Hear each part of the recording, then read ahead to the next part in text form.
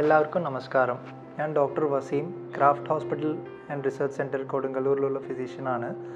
ഇന്നത്തെ ടോക്കിൽ നമ്മൾ pre operative care അല്ലെങ്കിൽ പ്രീ അനസ്തെറ്റിക് ചെക്കപ്പിനെ കുറിച്ചാണ് നമ്മൾ അറിയാൻ പോകുന്നത്.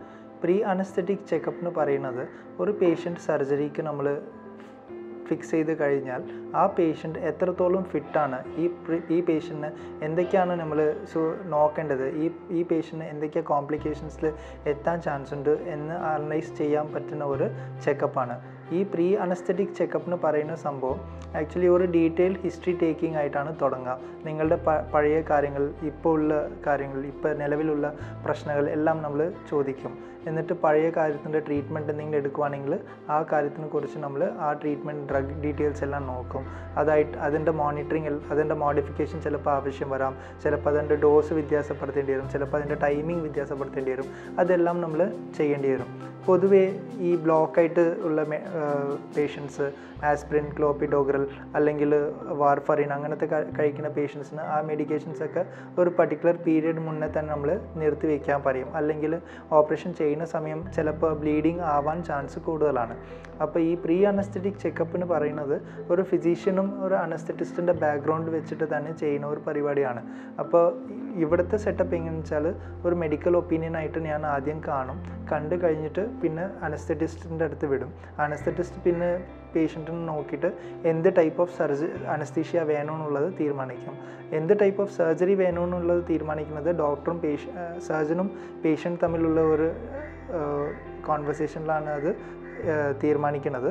അല്ലാതെ എന്ത് ടൈപ്പ് ഓഫ് അനസ്തീഷ്യ വേണമെന്ന് അനസ്തെറ്റിസ്റ്റ് തന്നെയാണ് തീരുമാനിക്കുന്നത്. എങ്ങനെയെന്ന് വെച്ചാൽ പേഷ്യൻ്റ് നേരത്തെ ഉള്ള കണ്ടീഷൻസ്, ഇപ്പോൾ ഫോർ എക്സാമ്പിൾ പേഷ്യൻറ്റ് വളരെ ഭയങ്കര ഒബീസായിട്ടുള്ള ഒരു പേഷ്യൻ്റ് അല്ലെങ്കിൽ വേറെ ഹാർട്ടിൻ്റെ റിസ്ക് ഉള്ള പേഷ്യൻ്റ്, അങ്ങനത്തെ പേഷ്യൻസിന് അനസ്തെറ്റിസ്റ്റ് എന്തായാലും അവരുടെ റിസ്ക് ഒക്കെ നോക്കിയിട്ട് വേണം എന്ത് ടൈപ്പ് ഓഫ് അനസ്തീഷ്യ കൊടുക്കണം, ഈ പേഷ്യൻ്റ് എന്ത് ടൈപ്പ് ഓഫ് അനസ്തീഷ്യ കൊടുത്താൽ കുറച്ചും കൂടെ ബെറ്റർ ആയിരിക്കും എന്നൊക്കെ തീരുമാനിക്കണം. എല്ലാവരുടെ മനസ്സിലും ഒരു ചോദ്യമുണ്ട്. എന്താണെന്ന് വെച്ചാൽ ഈ ഓപ്പറേഷൻ ചെയ്ത് കഴിഞ്ഞാൽ എൻ്റെ ജീവിതത്തിൽ എന്തെങ്കിലും സംഭവിക്കുമോ, എന്തായിരിക്കും ഈ ഓപ്പറേഷൻ്റെ റിസ്ക്? ഒരു ഓപ്പറേഷൻ്റെ റിസ്ക് തീരുമാനിക്കുന്നത് ആ ഓപ്പറേഷൻ മാത്രമല്ല, ഓപ്പറേഷൻ്റെ റിസ്ക് തീരുമാനിക്കുന്നത് പേഷ്യൻ്റെ കാര്യങ്ങളും കൂടെയാണ്.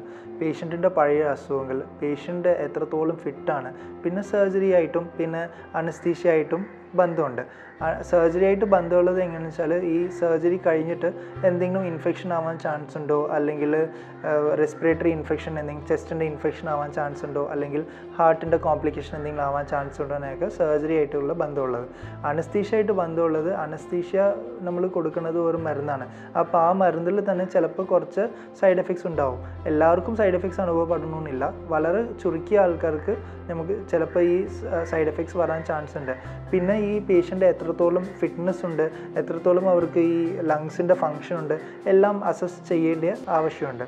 അപ്പോൾ ഈ പ്രീ ഓപ്പറേറ്റീവ് ചെക്കപ്പ് എന്ന് പറയുന്നത് വളരെ ആവശ്യമുള്ള കാര്യമാണ്. എല്ലാവരും ഇത് ക്രോസ് ചെയ്താലേ പിന്നെ സർജറിക്ക് ഫിറ്റാണെന്നുള്ള രീതിയിൽ നമ്മൾ ഫിക്സ് ചെയ്യത്തുള്ളൂ.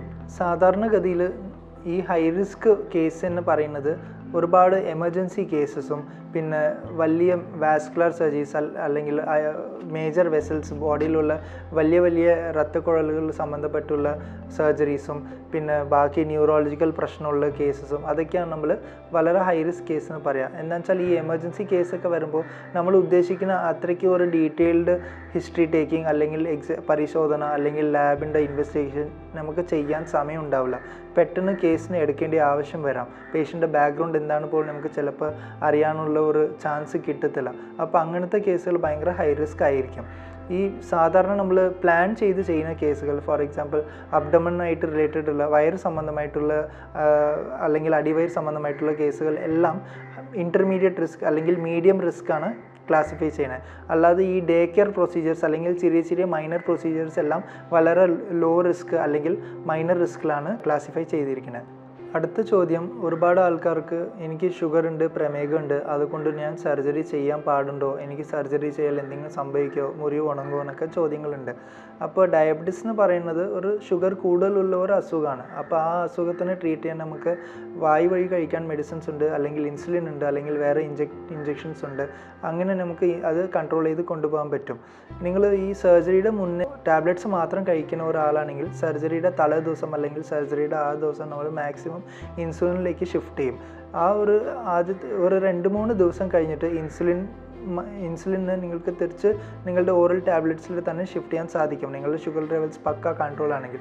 ഈ ഇൻസുലിനിലേക്ക് ഇടയ്ക്ക് മാറ്റാനുള്ള കാരണം എന്താണെന്ന് വെച്ചാൽ ഇൻസുലിനായിട്ട് കൊടുക്കുമ്പോൾ നമുക്ക് നിങ്ങളുടെ ഷുഗർ ലെവലിൽ ഒരു കൺട്രോളിൽ നമുക്ക് വെക്കാൻ സാധിക്കും. നിങ്ങളുടെ എത്രത്തോളം യൂണിറ്റിൻ്റെ ആവശ്യം വരാനുള്ളത് നമുക്ക് പ്രതീക്ഷിക്കാൻ പറ്റും, നമുക്കത് മോഡിഫൈ ചെയ്യാൻ പറ്റും.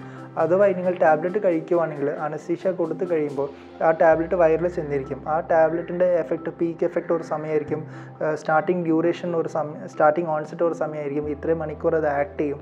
അങ്ങനത്തെ ബുദ്ധിമുട്ടുകളുണ്ട്. ചിലപ്പോൾ അതുകൊണ്ട് നമ്മൾ പ്രതീക്ഷിക്കുന്ന ഒരു ഷുഗർ ലെവൽ നമുക്ക് കൺട്രോളിൽ കൊണ്ടുവരാൻ സാധിക്കില്ല. ഷുഗർ ലെവൽ നല്ല കൺട്രോളിലാണെങ്കിൽ നമുക്ക് ഈ സർജറിയുടെ എല്ലാ കോംപ്ലിക്കേഷൻസ്, ഷുഗർ സംബന്ധമായിട്ട് എല്ലാ കോംപ്ലിക്കേഷൻസ് നമുക്ക് തടുക്കാൻ പറ്റും. ഫോർ എക്സാമ്പിൾ യൂഷ്വലി നമ്മൾ അനുഭവിക്കുന്ന ഈ കോംപ്ലിക്കേഷൻസ് എന്താണെന്ന് വെച്ചാൽ ഇൻഫെക്ഷൻ വരാൻ ചാൻസ് ഉണ്ട്, സർജറി ചെയ്യുന്ന സ്ഥലത്തിൽ മുറിവ് ഉണങ്ങാൻ കുറവ് ചാൻസ് ഉണ്ട്, അല്ലെങ്കിൽ ഇൻഫെക്ഷൻ ആവാൻ ചാൻസ് ഉണ്ട്. അപ്പോൾ അങ്ങനത്തെ ഒരു കോംപ്ലിക്കേഷൻസ് എല്ലാം നമുക്ക് കറക്റ്റ് ഷുഗർ ലെവൽ ചെയ്ത് കഴിഞ്ഞാൽ തന്നെ ഈ കോംപ്ലിക്കേഷൻസ് എല്ലാം നമുക്ക് തടുക്കാൻ സാധിക്കും. പിന്നെ ഒരു പേഷ്യൻ്റ് അഡ്മിറ്റായി കഴിഞ്ഞാൽ ഈ പ്രീ ഓപ്പറേറ്റീവായിട്ട് നമുക്ക് ചെയ്യാൻ കുറച്ച് കാര്യങ്ങളുണ്ട്. എന്താണെന്ന് വെച്ചാൽ ഈ സർജറി ചെയ്യുന്ന സ്ഥലത്ത് നമ്മൾ ഒരുപാട് ക്ലീനിങ് ഒക്കെ ചെയ്യണം. ബിക്കോസ് സർജറിയുടെ സമയം അവിടെ വൃത്തികേട് ഉണ്ടാവാൻ പാടില്ല. പിന്നെ പേഷ്യൻറ്റിൻ്റെ ബവൽസ് വയറെല്ലാം ക്ലിയർ ചെയ്തിരിക്കണം. പിന്നെ സർജറിയുടെ കുറച്ച് മുന്നേ 6 മണിക്കൂർ മുതൽ 8 മണിക്കൂർ മുന്നേ വരെ പേഷ്യൻറ്റിനോട് നമ്മൾ വായു വഴി ഒന്നും കഴിക്കാൻ പാടില്ല എന്നുള്ളത് പറയും.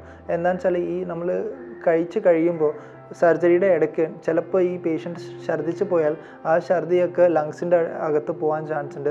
പിന്നെ ചിലപ്പോൾ ഒരുപാട് ഇൻഫെക്ഷൻ അല്ലെങ്കിൽ ചിലപ്പോൾ ഡെത്ത് ആവാനും ചാൻസ് ഉണ്ട്. അത് ഒഴിവാക്കാനാണ് നമ്മൾ സർജറിയുടെ മുന്നേ കുറച്ച് മണിക്കൂർ മുന്നേ നമ്മൾ കഴിക്കേണ്ടതെന്ന് പറയുക. സർജറി കാലത്താണെങ്കിൽ രാത്രി മുതൽ രാവിലെ വരെ കഴിക്കേണ്ടതാണ് നമ്മൾ യൂഷ്വലി അഡ്വൈസ് ചെയ്യുന്നത്.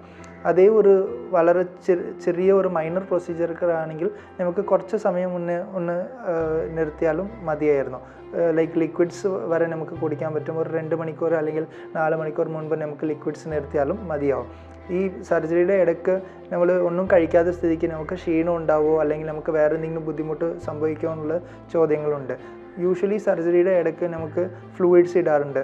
ആ ഫ്ലൂയിഡ്സ് തന്നെ നിങ്ങൾക്ക് ആവശ്യമുള്ള വെള്ളവും പിന്നെ ആവശ്യമുള്ള എനർജിയൊക്കെ കൊടുത്തോളും. അതുകൊണ്ട് നമുക്ക് സർജറിയുടെ ഇടയ്ക്ക് നമുക്ക് ക്ഷീണമോ വേറെ ബുദ്ധിമുട്ടോ ഉണ്ടാവാൻ ചാൻസ് കുറവാണ്. പിന്നെ ഈ സർജറി കഴിഞ്ഞ ഉടനെ നമുക്ക് കുറച്ച് പോസ്റ്റ് ഓപ്പ് കെയറിൻ്റെ ആവശ്യമുണ്ട്. പോസ്റ്റ് ഓപ്പറേറ്റീവ് കെയർ അഥവാ ഓപ്പറേഷൻ കഴിഞ്ഞിട്ടുള്ള കെയർ. അപ്പോൾ ഈ കെയർ നമ്മൾ ഉദ്ദേശിക്കുന്നത് നിങ്ങളുടെ എല്ലാം വൈറ്റൽസ് മോണിറ്റർ ചെയ്യും. BP, പൾസ് റേറ്റ്, പിന്നെ ഓക്സിജൻ സാച്ചുറേഷൻ എത്രയുണ്ട്, ടെമ്പറേച്ചർ എത്രയുണ്ട്, നിങ്ങളുടെ യൂറിൻ ഔട്ട്പുട്ട് എത്രയുണ്ട്, നമ്മൾ കൊടുക്കുന്ന ഫ്ലൂയിഡ് അത്യാവശ്യം നിങ്ങളുടെ ബോഡിയിൽ ചെല്ലുന്നുണ്ടോ, നിങ്ങളുടെ കിഡ്നി ഫംഗ്ഷൻ അത്യാവശ്യമുണ്ടോ, എല്ലാം നമ്മൾ മോണിറ്റർ ചെയ്യാറുണ്ട്. പിന്നെ ആ അനസ്തീഷ്യയുടെ എഫക്റ്റ് കഴിഞ്ഞിട്ട് ശേഷം നിങ്ങളുടെ ശരീരം എങ്ങനെ റെസ്പോണ്ട് ചെയ്യണോ, നിങ്ങൾ ബാക്ക് ടു നോർമൽ ആയോ, എല്ലാം നമ്മൾ അസസ് ചെയ്യാറുണ്ട്. അതുകൊണ്ടാണ് നമ്മൾ പോസ്റ്റ് ഓപ്പറേറ്റീവായിട്ട് കുറച്ച് സമയം ഒരു പോസ്റ്റ് ഓപ്പറേറ്റീവ് വാർഡോ അല്ലെങ്കിൽ ഒരു സ്റ്റെപ്പ് ഡൗൺ ICUലിട്ടോ നമ്മൾ ഷിഫ്റ്റ് ചെയ്യണം. കുറച്ച് ഈ പേഷ്യൻ്റ് സ്റ്റെബിലൈസ് ആയി കഴിഞ്ഞാൽ വീണ്ടും അവർക്ക് അവരുടെ പഴയ റൂമിലോ അല്ലെങ്കിൽ പഴയ വാർഡിൽ തന്നെ ചെന്ന് താമസിക്കാൻ സാധിക്കും. പിന്നെ സർജറി കഴിഞ്ഞിട്ട് ആവശ്യമുള്ള ഡ്രസ്സിങ്സും പിന്നെ സർജൻ പറയുന്ന പോലത്തെ ആ കെയർ എല്ലാം കൊടുക്കേണ്ടി വരും. എന്ത് സർജറി ചെയ്താലും എല്ലാവർക്കും ഒരു ചെറിയ ഒരു പരവേശം അല്ലെങ്കിൽ ഒരു ആങ്സൈറ്റി ഉണ്ടാവും. ആ ആങ്സൈറ്റി കുറയ്ക്കാൻ നമ്മൾ സർജറിയുടെ മുന്നേ തലേദിവസം നമ്മൾ കുറച്ച് ഈ ആങ്സൈറ്റി കുറയ്ക്കാനുള്ള മെഡിക്കേഷൻസ് കൊടുക്കും. പിന്നെ ഒരുപാട് സമയം നമ്മൾ വെറും വയറ്റിൽ അല്ലെങ്കിൽ ഭക്ഷണം കഴിക്കാതെ ഉള്ള സ്ഥിതിക്ക് നമ്മുടെ വയറിൽ ഈ അസിഡിറ്റി കൂടാനോ അല്ലെങ്കിൽ ഗ്യാസ് കൂടാൻ ചാൻസ് ഉണ്ട്. അപ്പോൾ ആ ഗ്യാസ് കുറയ്ക്കാനുള്ള ഇഞ്ചെക്ഷൻസും നമ്മൾ കൊടുക്കും. ഇത് തന്നെയാണ് pre operative and post operative കെയറിന് നമ്മൾ പറയാൻ ഉദ്ദേശിക്കുന്നത്. അപ്പോൾ പ്രീ ഓപ്പറേറ്റീവ് കെയറും പോസ്റ്റ് ഓപ്പറേറ്റീവ് കെയറും ഒരു സർജറിയുടെ ഭാഗമാണ്. അപ്പോൾ ആ സർജറിയുടെ സക്സസ്സിൽ വളരെ ഒരു ആവശ്യമുള്ള ഒരു പാർട്ട് ഈ pre operative and post operative കെയറിനുണ്ട്. സർജൻ്റെ എത്രത്തോളം കഴിവുണ്ടെങ്കിലും അനസ്തീഷ്യ പിന്നെ ബാക്കി മെഡിക്കൽ ടീം ഫുൾ ഹെൽപ്പിൻ്റെ ആവശ്യമുണ്ട് ഒരു സർജിക്കൽ പ്രൊസീജിയർ അല്ലെങ്കിൽ ഒരു സർജറി പൂർണ്ണമായി സക്സസ്സായി മാറാൻ വേണ്ടി. ഈ വീഡിയോയിൽ നമ്മൾ പ്രീ ഓപ്പറേറ്റീവ് കെയർ അല്ലെങ്കിൽ പ്രീ അനസ്തെറ്റിക് ചെക്കപ്പിനെ കുറിച്ച് നമ്മൾ അറിഞ്ഞു. ഇനി അടുത്ത വീഡിയോസിൽ നമ്മൾ വേറെ ടോപ്പിക്സിനെ കുറിച്ച് ഡിസ്കസ് ചെയ്യാം. നന്ദി, നമസ്കാരം. Craft Fertility Center, caring couples.